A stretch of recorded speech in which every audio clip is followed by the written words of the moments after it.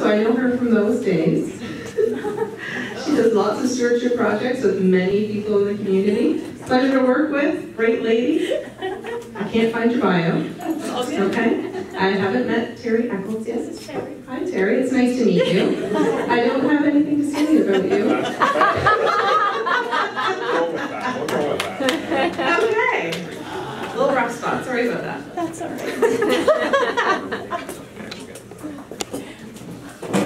Well, Terry worked with the Ministry of Natural Resources for 35 years and has been retired for 8.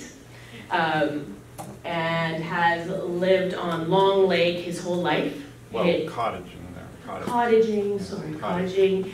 And his grandfather had a farm there, and his dad built on that property, the cottage. So he has been a lifelong resident there. Cottager. Anyway. So it's so great to see so many of you. I'm not used to being up here. Normally I'm running around the back. But I think from both of us, we're very excited to share this project with you today. This project had a lot of partners, and oh, I have the thing. You have the thing. It's the down arrow. Down. Thank you. So it's a little bit of a fairy tale story, I'd say. We had some funding from Fisheries and Oceans Canada, the Recreational Fisheries Conservation Partnerships Program. We had a 3-year grant from them, and this was in our 3rd year. And my original walleye bed project fell through, so I was looking for a lake to work with and try to enhance some walleye spawning beds. And Terry gave me a call one day, just out of the blue, and expressed interest in enhancing some of their walleye spawning beds that they have already started enhancing previously. So that's how the partnership was born. So Terry's just going to mention a bit about how he contacted us and a bit about our site visit. Yeah. Push the button. On the bottom tilt turn screen. Yeah, push speaker. So, just by 2 years ago, we had never heard of Watersheds Canada. Didn't know you existed. And we found out about you. Some of our association members, including myself, infiltrated a Sharbot Lake Association meeting. We went over to kind of nose around what they were doing. Actually, FOCA was doing a presentation, and we were debating whether or not to join FOCA. The Terrys know we ended up joining FOCA. So but during that meeting, Watersheds Canada name came up, and that they had done a walleye spawning shoal. I said, oh, that's interesting. We had done some work on a water spawning shoal, or the walleye shoals before, but labor intensive, bucket brigades, 5-gallon pails with putting the stone in, taking boats, going back and forth, sore backs at the end of the day. So we heard about this, and so I went on, checked your page and saw all the neat projects you folks do. So out of the blue, I phoned Melissa. That's when she got the phone call. Happened to have some cash. Our association was interested. And so I went back. We had a meeting very soon after that, our annual meeting. Presented the proposal to them. Do we want to take advantage of this money? And bottom line is they said yes. I was looking for volunteers as well. So I had an idea in mind of using a barge during the summer months, because there is a local contractor that has a barge, but he could load it onto the barge. He does island work, and it's a very large barge. It takes heavy equipment. So I thought this would be great, you know, and I needed volunteers to push, shove, other ways, get the rock off.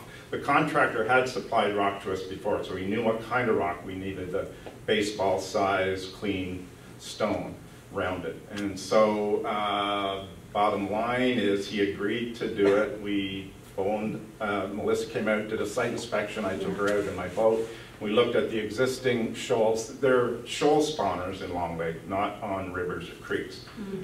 So the 2 islands in the middle of the lake are very exposed to full fetch of the westerly wind, and it's an ideal place for walleye to spawn, and they do use it. But it could be enlarged. It's a very limited area.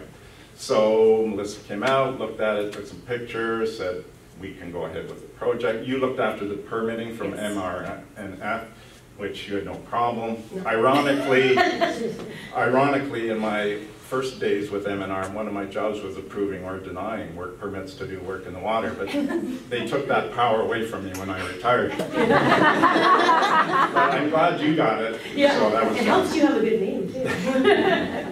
So we got approval. We were going to do it in the summer. The contractor took a long time to find the right rock. The summer was progressing into the fall. It was getting late. I kept people posted on our Facebook page from our association because I was really wanting those volunteers. Yeah. And kept them posted, and finally it was just getting too late in the fall. Finally. So, but Mother Nature doesn't always cooperate with you, right? So we only have this funding until March 31st. So we're like, oh my God. Do we have to give this back? I don't want to give this back. So we decided to go with Plan B after several discussions. We had Ann Bendig, who's actually in the back of the Lanark County Stewardship Council, had done a winter walleye spawning bed project. And so after chatting with her and seeing her videos that she has done, I thought, we might be able to do this. So we discussed it, and the volunteers in your association were fantastic. They were like, yeah, let's do this. So we did it. But we had to wait until the ice was safe for heavy traffic. So your association was fantastic because they would go out and check the ice depths for us, make sure that it was safe. The contractor was fantastic. They plowed a 1.5 kilometer road to the islands. And the reason this project in particular it was so successful is the type of lake that Long Lake is. Now there are many Long Lakes out there. This one is near Parham in the township of Central Frontenac, just south of Sharbot Lake. It does not have a very strong current. So, and the way that these spawning shoals were against the islands, the prevailing winds push against the island. So, and that's how it oxygenates the eggs. So it was perfect because their ice tends to just melt. It doesn't shift in the winter or in the spring. So we knew that this could work. Well, I was hoping this could work. So we set a date for February 2nd, and the week before was extremely busy. The association, the volunteers kept that road plowed. They kept the spawning beds plowed. So from the drifting snow, so we had an area, we knew exactly where the area would be. And then we also contacted some other volunteers. So we needed snowmobiles, ATVs, tractors, sleds, anything we could get our hands on. I contacted the Sharbot Obaadjiwan First Nations. Chief Doreen and her family and her community came out. The first Drummond Scout troop came out to help move the rock. We had over 50 volunteers the morning of February 2nd. The contractor would fill the sleds, and one by one, they would drive across the ice. And then, oh, wrong way.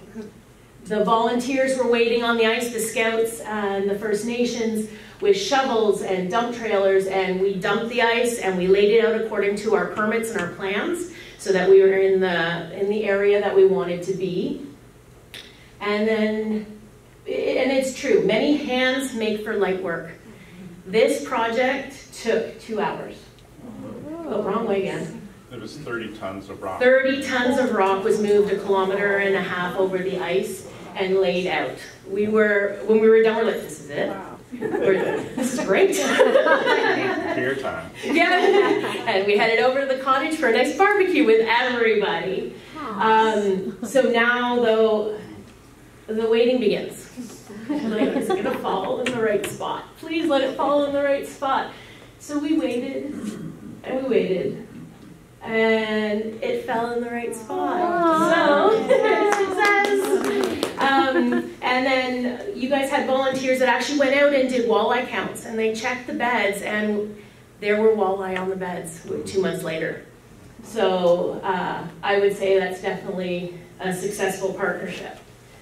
So I just want to leave with this quote, never doubt that a small group of thoughtful, committed citizens can change the world, because indeed it is the only thing that ever has. Okay? And I'd like to thank all of our partners on this project, because we couldn't have done it without you. Thank you.